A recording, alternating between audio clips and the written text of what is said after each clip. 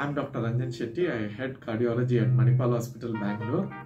This year, World Heart Day, we want to focus on COVID and heart disease. And as all of you are aware, we are in midst of pandemic, and this pandemic does affect heart. So it's very important for heart patient to be careful. They have to be as careful as others, or if not little more careful. They have to always be wearing mask, maintaining social distancing, and make sure they don't get disease.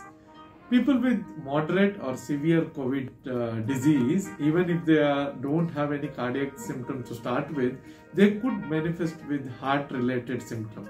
So what we advise most patients who have recovered from COVID is to be little careful and look for any symptom of cardiac, any chest pain, any palpitation. And if there is any such symptom, meet your doctor and get one ECG and echo done. It's important that people are careful, they don't exercise too much. We want them to start with mild to moderate exercise and gradually recover.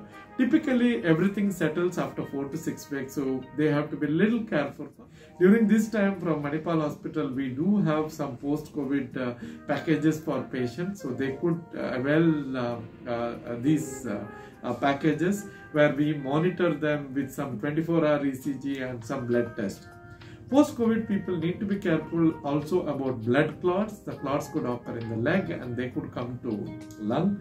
So most patients post-COVID, we do advise them some sort of blood thinner to prevent it. But it's not, people should not panic. It's just about being a little more careful. With this, I want to wish all of you a very happy World Heart Day. Please take care of your heart both for COVID and non-COVID reasons.